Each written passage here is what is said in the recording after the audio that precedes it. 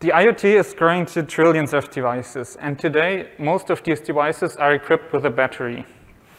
Regularly replacing trillions of batteries is expensive and poses a heavy burden on the environment. As an alternative, harvesting energy from the environment and using small capacitors as energy buffers allows to build tiny, cheap, and sustainable devices that can be operated maintenance-free for decades. However, because of low energy availability and low storage capacity, battery-free devices operate intermittently. That means that the devices are forced to remain inactive for most of the time charging their energy storage. Once they reach a turn-on threshold, they become active and start to operate, quickly draining their energy storage before being forced to shut off again. This leads to the typical intermittent execution pattern, where devices operate for a short time before being forced to recharge again. An individual battery-free device can already perform useful tasks, but deploying thousands of tiny and cheap devices enables completely new applications, ranging from smart agriculture to city-scale sensing. The key problem is how to control these devices and how to collect their data. Deploying thousands of base stations in proximity to every battery-free device is expensive and just moves the energy problem from the devices to the base stations. Our goal is instead to enable two battery-free devices to communicate directly without the need of a powered base station.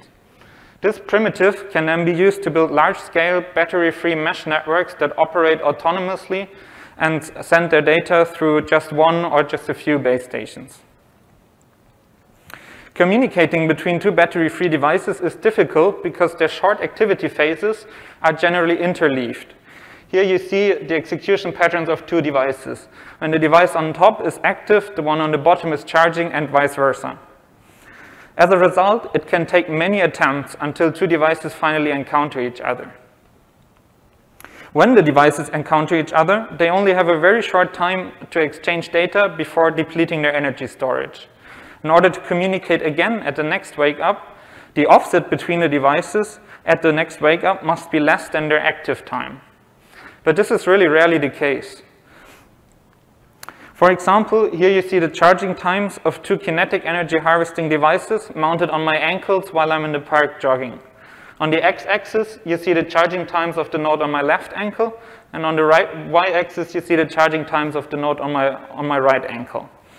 Communication is only successful when a data point falls in that thin green region in the diagonal of this plot. We systematically analyzed the success rate for a variety of scenarios involving solar panels and kinetic harvesters. And overall, the condition is only fulfilled in less than 4% of the cases. That means that devices will very rarely communicate on two or more consecutive wake-ups. Instead, they have to wait hundreds of wake-ups for exchanging more data. This makes communication extremely inefficient. Only being able to exchange a couple of bytes every few minutes is just unacceptable for many practical applications. We were wondering how we could do better than that, and our answer to this question is Bonito. Bonito is the first connection-based protocol that enables two battery-free devices to maintain pairwise connections over multiple consecutive wake-ups. The key idea is that devices use the initial encounter to exchange data and to agree on a common connection interval. Instead of waking up immediately after reaching the turn-on threshold, the devices wait until the connection interval has passed, and then they wake up at the same time. And because they can communicate again, they can also agree on the next connection interval, and so on. These connections can last over hundreds of wake-ups, during which the devices can exchange data at every wake-up, dramatically increasing the throughput. The challenge is how devices should select the connection interval. If it's too short, one of the devices may not be sufficiently charged yet. In this example, the upper node has not yet reached the threshold when the connection interval has passed and the connection breaks. With a long connection interval, on the other hand, devices spend a lot of time waiting and have fewer encounters over time. And it also increases the risk that the clocks of the two devices have drifted apart too far. The key contribution of our paper is a method how two devices select a connection interval that is as short as possible while still providing reliable communication. Here's an overview of the proposed method. On top, you see what's happening on one node, and on the bottom, what's happening on the other node. Both devices learn a statistical model of their charging times. At every encounter, they exchange their models. Then they provide their own model and the model received from the other node as inputs to an algorithm to compute the common connection interval. Now, instead of becoming active right after reaching the turn-on threshold, they wait until the connection interval has passed before waking up and communicating again. And the whole process starts over. Let's look at this protocol step by step, starting with the statistical model. The connection interval must be larger than the charging times of both devices. Otherwise, one of them will not be able to make it and communicate. That means that the devices need to predict their next charging time. But this turns out to be quite challenging. Here's the sequence of charging times for a kinetic harvesting node. And as you can see, it's varying randomly, so it will be very difficult to predict the next value exactly. However, if we look at the histograms instead, we immediately recognize some patterns. Here on the left, you see the distribution of charging times from a solar harvesting node, and on the right, the charging times of a kinetic harvesting node. The charging times on the left are distributed around a fixed mean that resembles roughly a normal distribution. The charging times on the right instead follow an exponential distribution. This motivates a probabilistic approach where we don't try to predict exactly the next charging time, but rather in a statistical sense by learning the parameters of well-known distributions. The parameters of these distributions depend on environmental conditions and are very difficult to predict upfront. Moreover, the distributions change with changes in the energy environment. In this example, you see how the charging times of a solar harvesting node change over the course of a few minutes while the shadow runs over the panel. To account for such non-stationarities, Bonito uses stochastic gradient descent to learn and track the parameters against changes of the energy environment. Each node observes their own charging time and updates the distribution's parameters with every new observation. Here you see the mean of a normal distribution model that is continuously adjusted using stochastic gradient descent. It takes less than 1 minute until the parameters converge from their initial values to the true distribution parameters.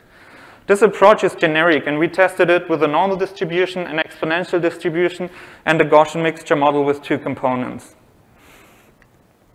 Now that we've learned how to learn the charging time models, let's move to the second part of the protocol that computes the connection interval from the charging time models. Having the 2 distribution models, nodes can compute the joint cumulative distribution function. What this function tells us is the probability that the charging times of both devices are less than the value here on the x-axis.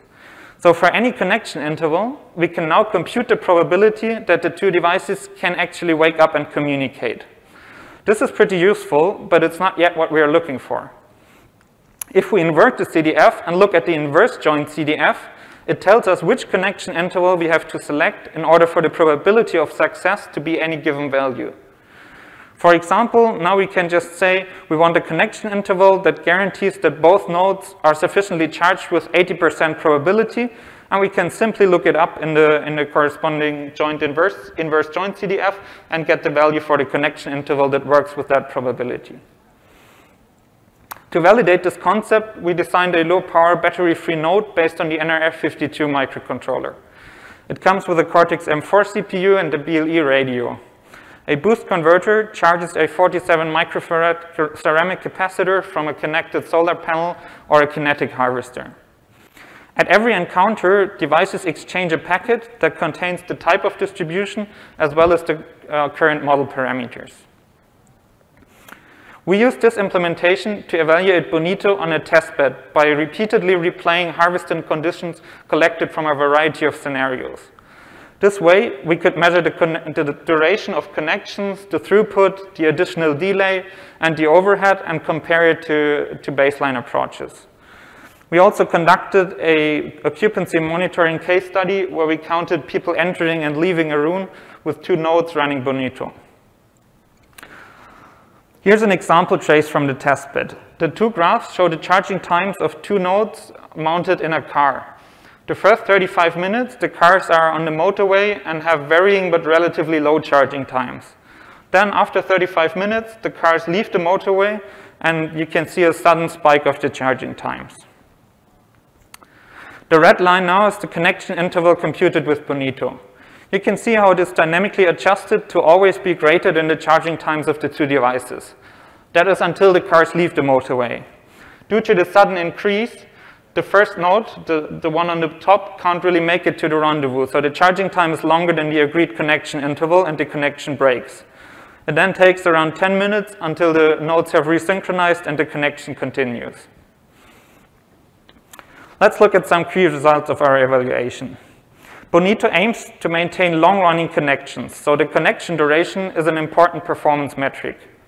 This plot shows the fraction of connections that lasted for the number of wake-ups on the x-axis. Over all our data sets, half of the connections lasted longer than 125 wake-ups, and 25% even lasted longer than 500 wake-ups. So this shows that our approach is indeed able to maintain these long-running connections. We also compared the throughput of Bonito to a greedy approach, where devices just wake up as soon as they have energy, and we found that Bonito achieves 36 times the throughput of the greedy approach.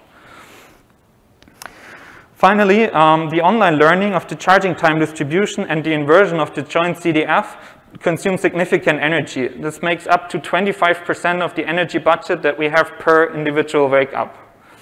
But if we compare it to the energy required for resynchronization, we see that this is still only 1/1000th of the energy required for that. So it definitely makes sense to run Bonito compared with the cost to resynchronize for every single encounter. In summary, Bonito is a critical milestone on our way to battery-free wireless networks by enabling efficient device-to-device communication. The key challenge of varying charging times is solved with an efficient online learning approach. We believe that this is useful beyond communication. A statistical understanding of the charging times is also important for making application-level decisions. We provide the extensive data set collected for this paper, as well as a Python implementation as open source, which, by the way, earned us the community award. If you're interested, you can visit our website or send me an email. And finally, if you're interested to see Bonito in action, just come and talk to me. I have 2 notes in my pocket, and I'm really happy to give you a quick demo. Thank you for your attention. That's it, and I'm now ready to take your questions.